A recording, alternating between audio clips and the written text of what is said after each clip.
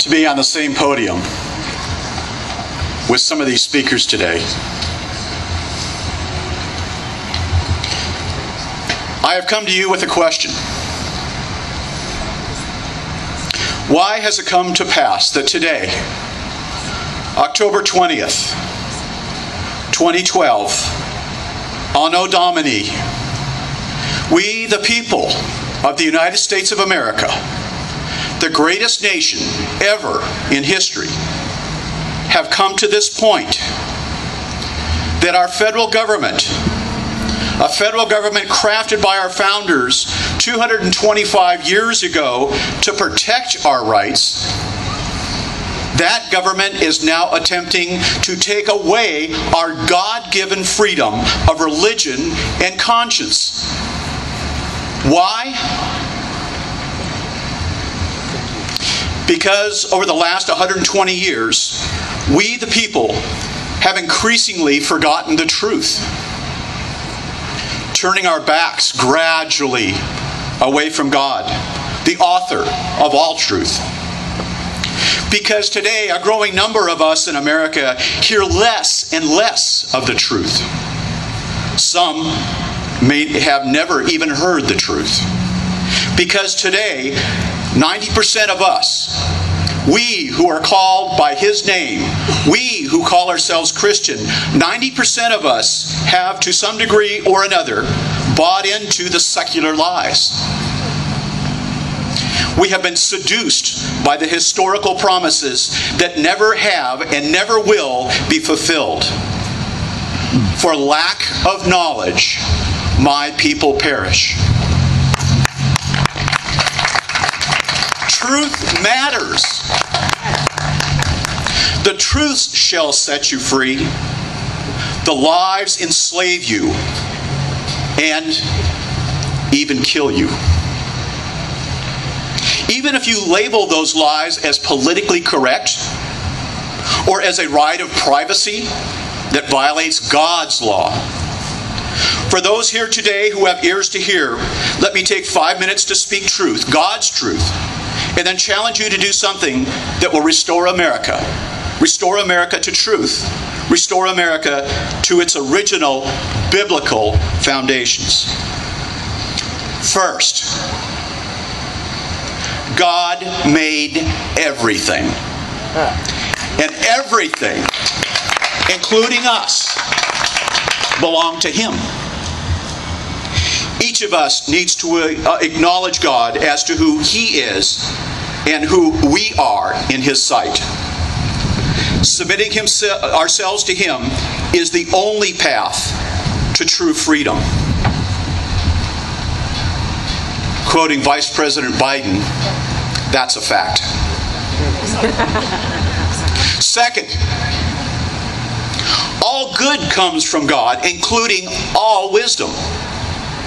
In 1787, with scant exception, all 55 Constitutional Convention delegates from the newly independent 13 states, then under the Articles of Confederation, understood these truths. They had a true biblical worldview. They also understood the histories of great nations. The rise of nations to greatness based on founding principles in conformance of God's natural law. The same natural law as cited in the Declaration of Independence. And when these great nations abandon these founding principles, their great fall into the ash heap of history. These men gathered in Philadelphia's summer heat on Independence Hall to craft the Constitution of the United States not as some living document of man's evolving wisdom or of our ever-growing cancer of legal cases for which Judge Moore referred, but rather on the declaration that we are all endowed by our Creator with certain unalienable rights, based on the unchanging natural law that John spoke to you earlier, hardwired into each of us, based on His unchanging truth, revealed in His Word. As the modern theologian Dr. R.C. Sproul has observed from such history.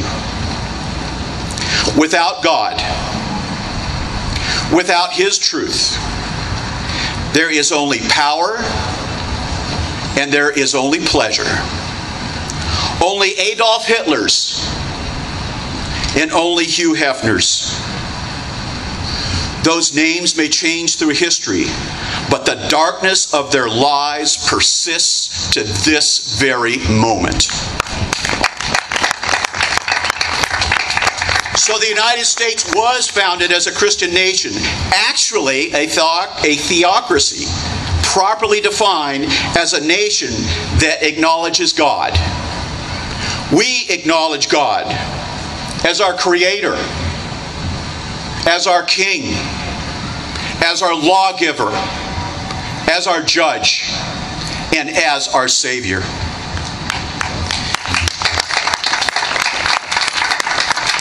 This nation was founded on truth, and the only truth, it was founded on God's truth. And third, both the church and the state also belong to God. Although the church and the state are separate entities, as Judge Moore referred to, under our Constitution, based on biblical principles, the church and the state must interact to properly fulfill their biblically ordained roles. The church is to speak out and to hold the people, and by extension the government, accountable to God's truth. And biblically, the state, the rightful holder of the sword, is to punish evil and to encourage good. That is its biblical role.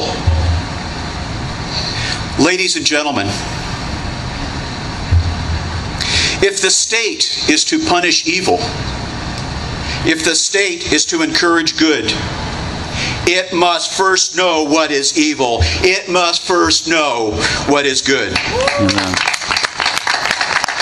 Government must know God's truth, not some evolving version of political correctness we teach in our public schools, or some new legal enlightenment invented by mankind.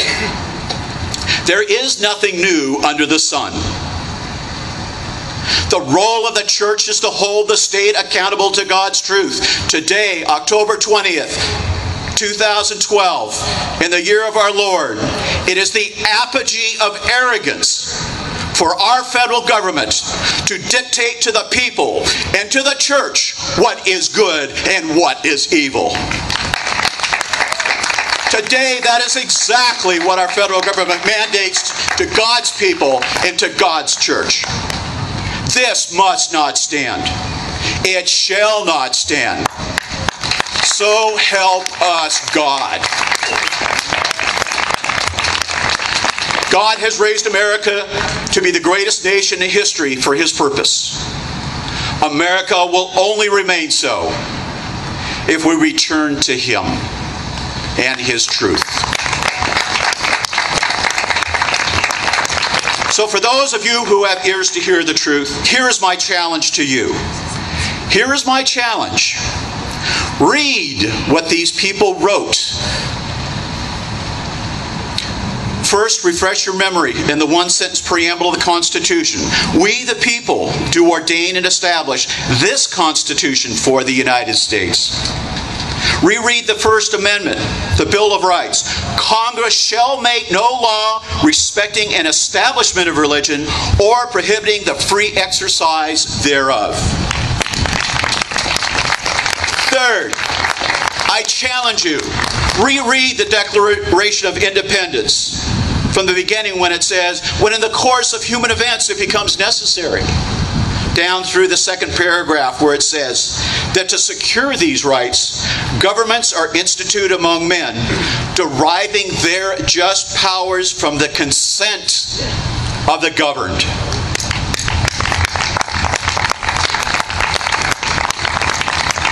For those of you out there who are high achievers and want some extra credit, I I challenge you to search the internet for 3 documents.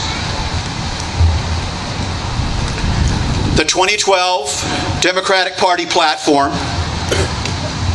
the 2012 Republican Party platform, and the 2012 Socialist Party platform.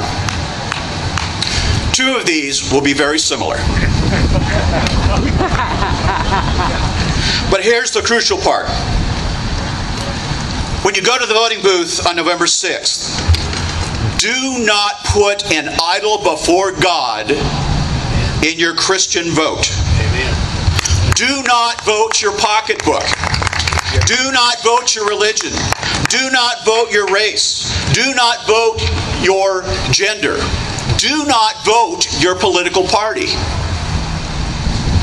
In short, do not vote your self-interest. Instead, vote for those candidates and for those issues which support the foundational biblical values. Vote for truth. The truth will set you free.